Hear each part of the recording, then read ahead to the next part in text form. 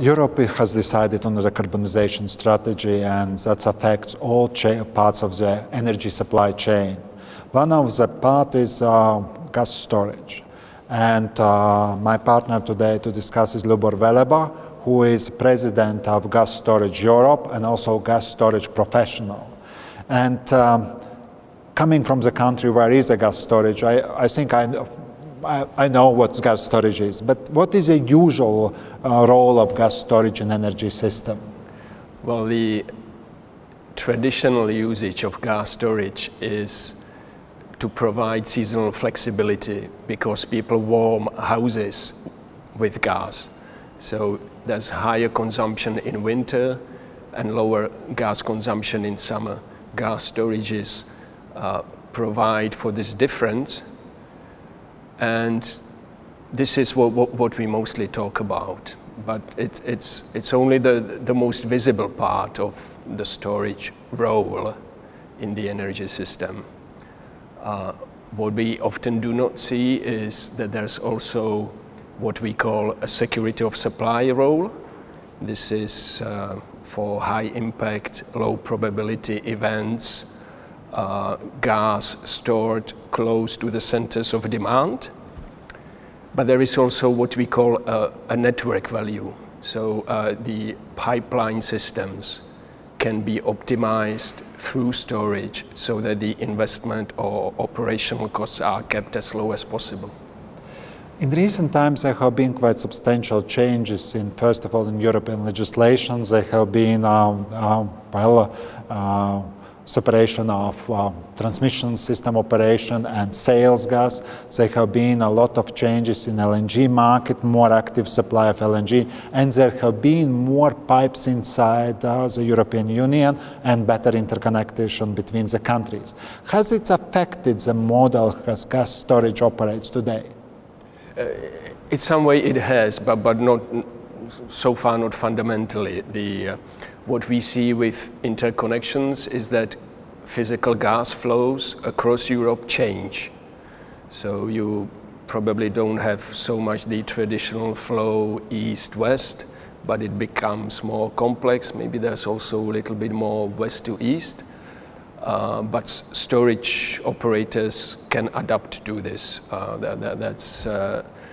That's something we can easily accommodate. We see the LNG sector not providing the seasonal flexibility, so this is still very much the role of gas storage.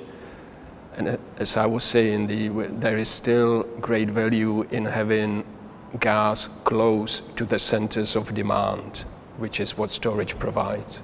So the real challenge will be this decarbonization, because natural gas is fossil fuel, there is a carbon footprint, and there is a lot of expectations that electricity demand will grow with more intermittent electricity, particularly wind and also solar energy.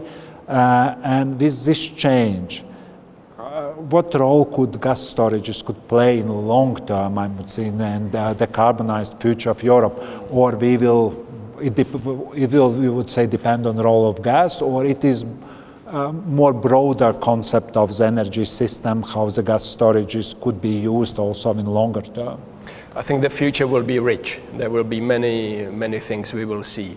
The changes which are coming through the decarbonization targets is huge. There are many things happening.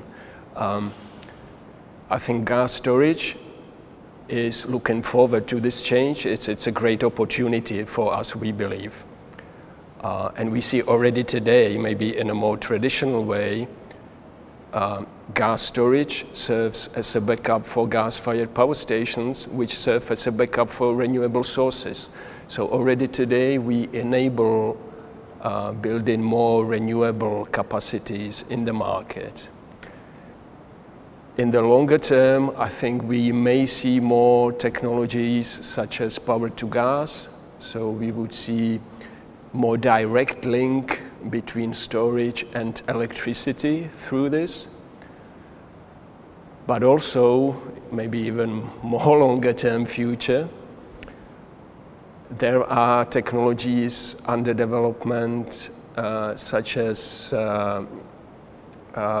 biomethane, synthetic methane, which can be produced from renewable sources. So we could replace natural gas with a renewable gas, and in this way we would be a renewable backup for renewable sources, which would be a perfect fit.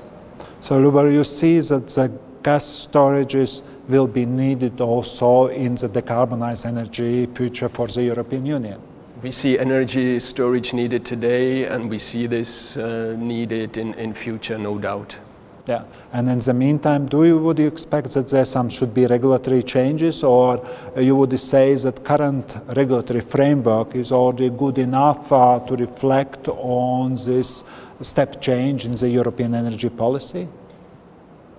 I think in terms of regulation, I think there probably needs to be a review to allow storage operators operating today to actually be around and to survive until this future comes. Because many of them are struggling financially and economically. Yeah, because we have had one model and we are moving more market-based, and in the meantime you need to find good regulatory balance.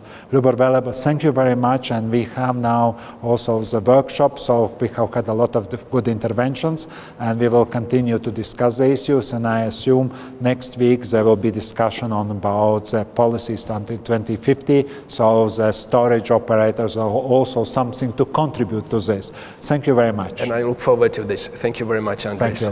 Thank you.